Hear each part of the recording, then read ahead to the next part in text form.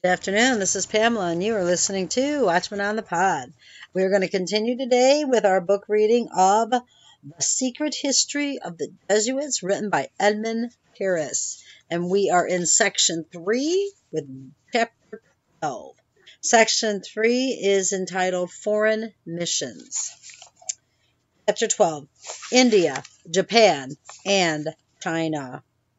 The conversion of pagans had been the first objective to the Society of Jesus' founder, even though the necessity to combat Protestantism in Europe involved its disciples more and more, and this political as well as religious action, of which we have just gave a short summary, became their main task. They still pursued the evangelization of distant lands. Their theocratic ideal to bring the world under the Holy See's authority required that they should go into all the regions of the globe in the conquest of souls. Francis Xavier, one of Ignatius's first companions who, like him, was canonized by the Church, was the great promoter of Asia's evangelization. In 1542 he disembarked at Goya and found there a bishop, a cathedral, and a convent of Franciscans who, together with some Portuguese priests, had already tried to spread around them the religion of Christ. He gave that first attempt such a strong, impetuous He gave that first attempt such a strong impetuous that he was surnamed the Apostle of India. Actually, he was more a pioneer and an exciter than one who really accomplished something lasting. Fiery, enthusiastic, always on the lookout for new fields of action, he showed the way more than he cleared the ground.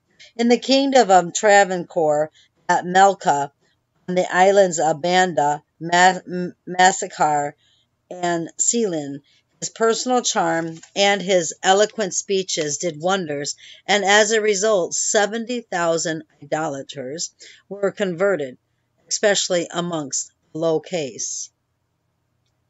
To obtain this, he did not despise the political and even military support of the Portuguese.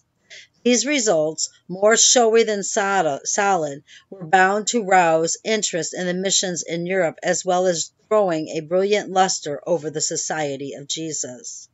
The untiring but little persevering apostle soon left India for Japan and China, where he was about to enter when he died at Canton in 1552. His successor in India, Robert de Noble, applied in that country the same methods the Jesuits used in Europe, very successfully. He appealed to the higher classes, to the untouchables. He gave the consecrated wafer only on the end of a stick. He adopted the clothes, habits, and way of living of the Brahmins, mixed their rites with Christian ones, all with the approval of Pope Gregory XV. Thanks to this ambiguity, he converted, so he claimed, 250,000 Hindus. But about a century after his death, when the intransigent Pope Benedict XIV forbade the observance of these Hindu rites, everything collapsed and the 250 pseudo-Catholics disappeared. In the North Indian territories of the great Mughal Akbar, a tolerant man who even tried to introduce into his states a religious syncretism, the Jesuits were allowed to build an establishment at Lahore in 1575. Akbar's successors granted them the same favors, but Aurangzeb, 1666 to 1707, an Orthodox Muslim, put an end to this enterprise. In 1549, Xavier embarked for Japan with two companions and a Japanese he had converted at Melka called Daguerreau. The beginnings were not very promising. The Japanese have their own morality and are rather reserved. Their past has set them in paganism. The adults look at those strangers with amusement, and the children follow them jeering. Daguerreau, a native, managed to start a small community of 100 adherents, but Francis Xavier, who did not speak Japanese very well, could not even obtain an audience from the Milkadu. When he left that country, two fathers stayed behind who eventually secured the conversion of the daimos of Arma and Bongo. When this particular one so decided in 1578, he had been considering the matter for 27 years. The following year, the fathers settled at Nagasaki. They pretended to have converted 100,000 Japanese. In 1587, the internal situation of the land, torn apart by clan wars, changed entirely. The Jesuits had taken advantage of the anarchy and their close relations with Portuguese merchants. Hideyoshi, a man of low birth, had usurped power and taken the title of Tekasama. He distrusted the Jesuits' political influence, their association with the Portuguese, and their connection with the great and wild vassals, the samurai. In consequence, the young Japanese church was violently persecuted. 6 Franciscans and 3 Jesuits were crucified. Many converts were murdered, and the order was banished. Nevertheless, the decree was not carried out. The Jesuits continued their apostolate in secret, but in 1614 the first shogun, Takawaka Yakusu, became uneasy with their occult actions, and the persecution started again. Besides, the Dutch had taken the place of the Portuguese at the businesses' counters and were closely watched by the governments. A profound distrust of all foreigners, ecclesiastics, or laymen inspired from them on the conduct of leaders, and in 1638 a rebellion of the Nagasaki Christians were drowned in blood. For the Jesuits, the Japanese adventure had come to an end, and was to remain so for a long time. We can read in the remarkable work of Lord Bertrand Russell, Science and Religion, the following racy passage about Francis Xavier, the miracle worker. Quote, "He and his companions wrote many long letters, which were kept. In them they gave accounts of their labors, but none of those written in his lifetime made any mention of the miraculous powers. Joseph Acosta, a Jesuit, who was so much troubled by Peru's animals, expressly denied that these missionaries had been helped by miracles in their efforts to convert the pagans. But soon after Xavier's death, stories of miracles started to abound. It was said that he had the gifts of tongues, even though his letters were full of allusions to the difficulties he had to master the Japanese language or find good interpreters. Stories were told of how, when his friends had felt thirsty at sea, he would change salt water into fresh. When he dropped his crucifix into the sea, a crab brought it back to him. According to a later version, he had thrown the crucifix into the sea to still a tempest. When he was canonized in 1622, it was proved to the satisfaction of the Vatican authorities that he had accomplished miracles, as no one can become a saint without them. The Pope gave his official guarantee to the gift of tongues, and was particularly impressed by the fact that Xavier had made the lamps burn with holy water instead of oil. The same Pope, Urban VIII, refused to believe Galileo's statements. The legend continued to improve. A biography by Father Bonhars, published in 1682, tells us that the saint had resuscitated 14 persons during his lifetime. Catholic authors still attribute to him the gift of miracles. In a biography published in 1872, Father Coleridge of the Society of Jesus restated that he had the gift of tongues. Unquote. Judging by the exploits just mentioned, Saint Francis Xavier well deserved his halo. In China, the sons of Loyola had a long and favorable time, with only a few expulsions in between. They obtained this on condition that they would work there mainly as scientists and bow to the thousands of years old rite of this ancient civilization. Meteorology was the main subject. Francis Xavier had already found out that the Japanese did not know the earth was round and were very interested in what he taught them on that and other similar subjects. In China, it became official, and as the Chinese were not fanatical, things developed peacefully. An Italian, Father Ricci, was the initiator of it. Having made his way to Peking, he played the part of an astronomer before the Chinese scientists. Astronomy and mathematics were an important part of the Chinese institutions. These sciences enabled the sovereign to date their various seasonal religious and civil ceremonies. Ricci brought information which made him indispensable and used this opportunity to speak about Christianity. He sent for two fathers who amended the traditional calendar, establishing the accord between the course of the stars and earthly events. Ricci helped with lesser tasks as well. For instance, he drew a mural map of the empire, where he carefully put China at the center of the universe. This was the Jesuits' main work in that celestial empire. As for the religion side of their mission, the interest in it was minute. It is rather amusing to think that in Peking the fathers were busy rectifying the astronomical mistakes of Chinese, while in Rome the Holy See persistently condemned the Copernican system, and that until 1822.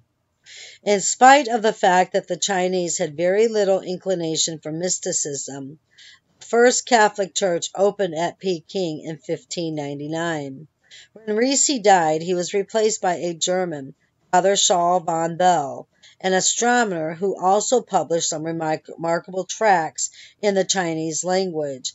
In 1644, he was given the title of President of the Mathematical Tribunal, which created jealousy among the mandarins. In the meantime, the Christian communities organized themselves in 1617. The emperor must have foreseen the dangers of this Pacific penetration when he decreed the banishment of all foreigners. Good fathers were sent to the Portuguese at Macao in wooden cages, but soon after they were called back. They were such good astronomers. Wow. In fact, they were just as good as missionaries with 41 residences in China, 159 churches, and 257,000 baptized members. But a new reaction against them called for their banishment, and Father Schall was condemned to death. No doubt he had not incurred this sentence merely for his work in mathematics. An earthquake and the burning of the imperial palace, cleverly presented as a sign of wrath from heaven, saved his life, and he died peacefully 2 years later. But his companions had to leave China. In spite of all, the esteem for the Jesuits was so great that Emperor Kung Hai felt obliged to call them back in 1669 and ordered solemn funerals for the remaining of Iam Lo Vim, John Van Shaw.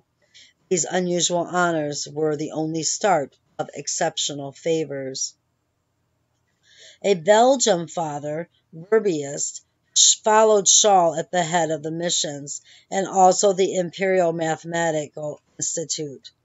He was the one who gave to Peking's observatory these famous instruments whose mathematical precision is concealed by the chimeras, dragons, etc.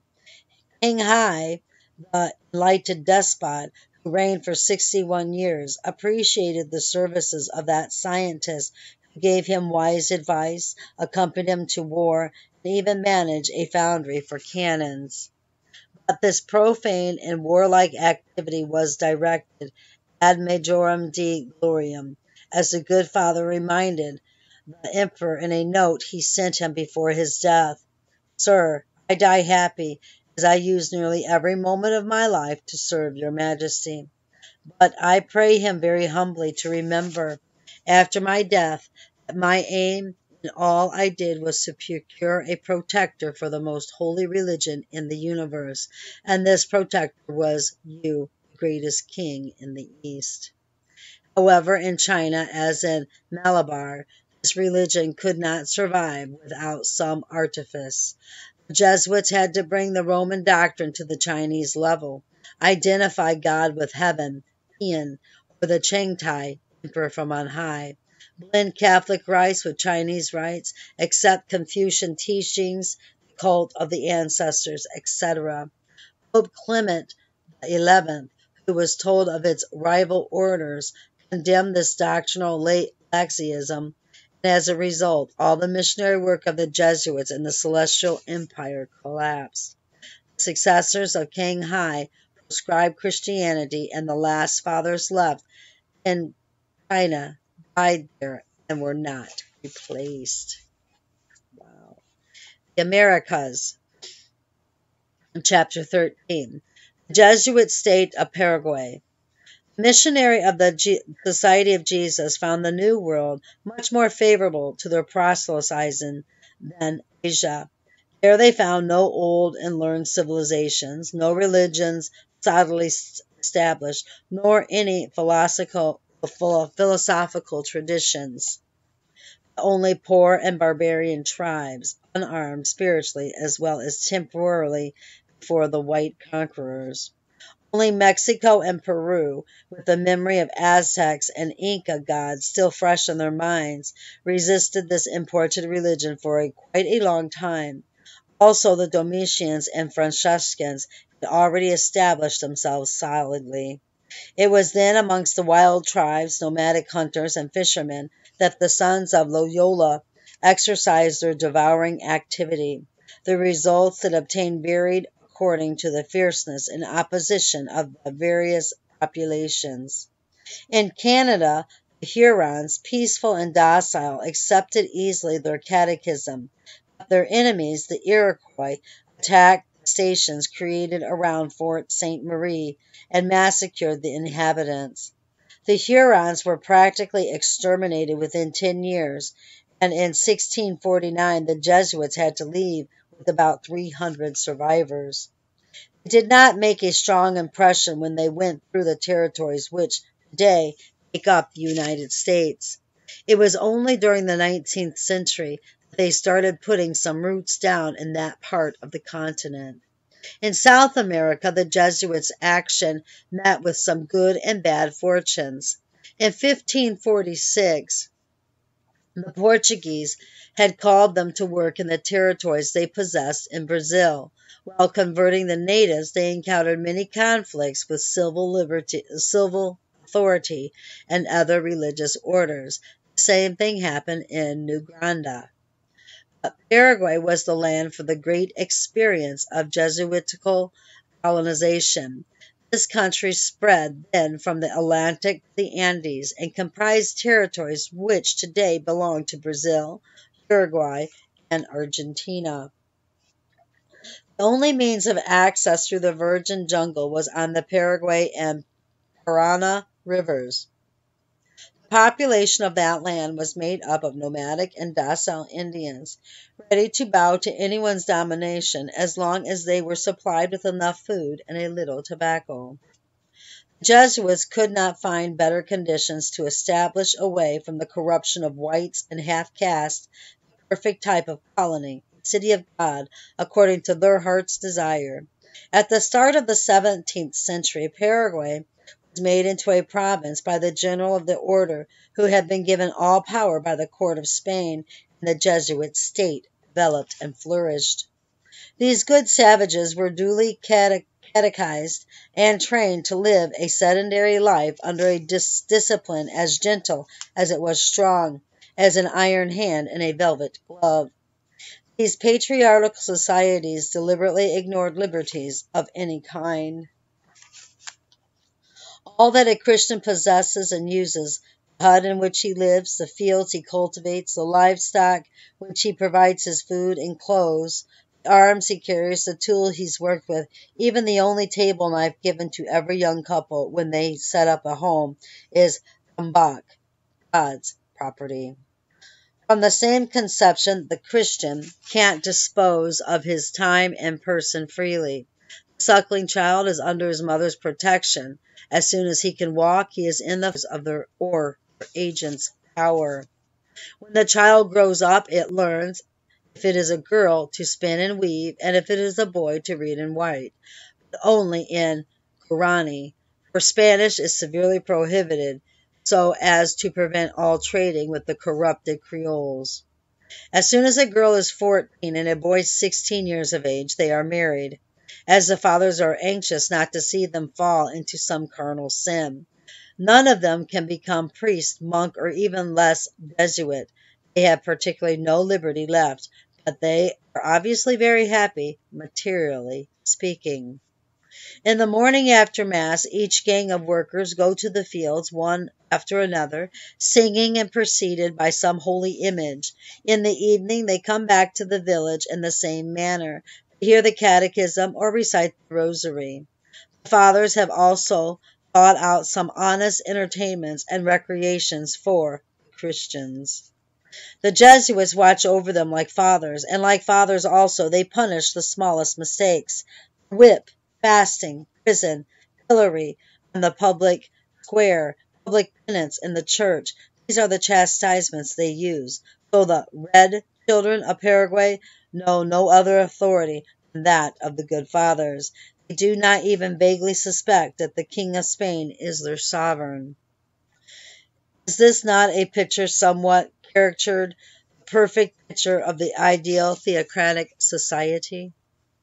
Let us consider how it affected the intellectual and moral advancement of the benefactors of that system, these poor innocents, as they were called by the Marquis Loreto. The mission's high culture is nothing more than an artificial product from an hothouse, carrying in itself a seed of death.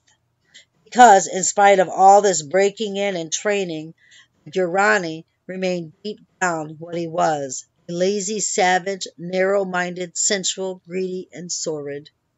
As the fathers themselves say, he only works when he feels the overseer's goad behind him. As soon as they are left to themselves, they are indifferent to the fact that the harvest is rotting in the field. Implements are deteriorating and the herds are scattered. If he is not watched when working in the fields, he can even suddenly unyoke an ox and butcher it on the spot, light a fire with the wood of the plow, and with his companions start eating the half-cooked flesh until none is left. He knows that he will get 25 lashings of the whip for it, but also that the good fathers would never let him starve to death. In a book recently published, we can read the following concerning the Jesuits' punishment. Quote, the culprit, dressed in the clothes of a penitent, was escorted to church where he confessed his fault. Then he was whipped on the public square according to the penal code. The culprits always received their chastisement, not only without murmurs, but also with thanksgiving. Unquote. Quote again, the guilty one, having been punished and reconciled, kissed the hand of the one who struck him, saying, May God reward you for freeing me by this light punishment from the eternal sorrows which threatened me. Unquote. After reading this, we can understand Mr. H. Boheimer's conclusion. The Guarani moral life enriched itself very little under the father's discipline. He became a devout and superstitious Catholic who sees miracles everywhere and seems to enjoy flagellating himself until blood appears. He learned to obey and was attached to the good fathers who cared so well for him, with a filial attitude which, even though not very deep, was nevertheless very tenacious. This not very brilliant result proves that there was some important defect in the educative methods of the fathers. What was the defect? The fact that they never tried to develop in their red children the inventive faculties, the need for activity, the feeling of responsibility. They themselves invented games and recreations for their Christians.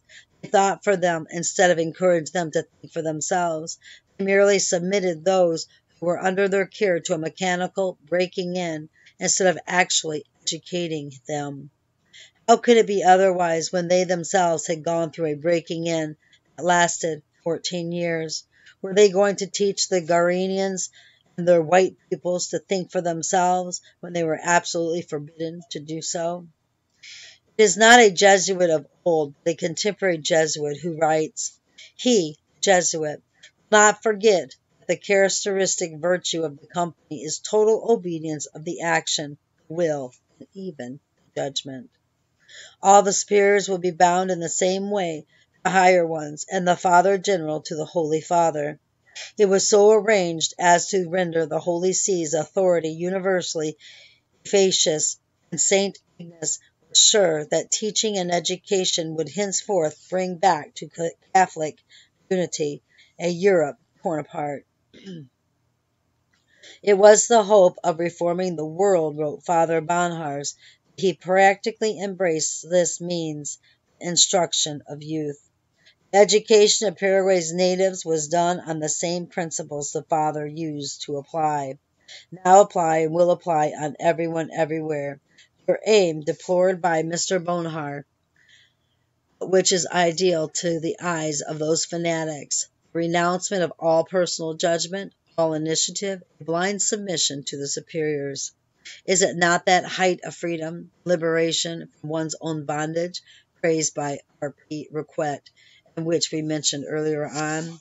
In fact, good Guardians had been liberated so well by the Jesuitical method for more than 150 years that their masters left during the 18th century. They went back into their forests and returned to their ancient customs as if nothing happened. Wow. Wow. Okay. Well, I'm going to end that there for today. And we will resume next time in section 4, Jesuits in the European Society. I love you all, brothers and sisters. This history is absolutely phenomenal. I am thankful to God for showing me it. I'm thankful to God for leading me to these books so I'm able to share them with you as well. Keep your eyes on Jesus, brothers and sisters. Your nose in the book, which is the Word of God. And embed the Word of God upon the tablets of your hearts so you will not sin against God. Till next time, go to the Father in prayer. Ask for discernment.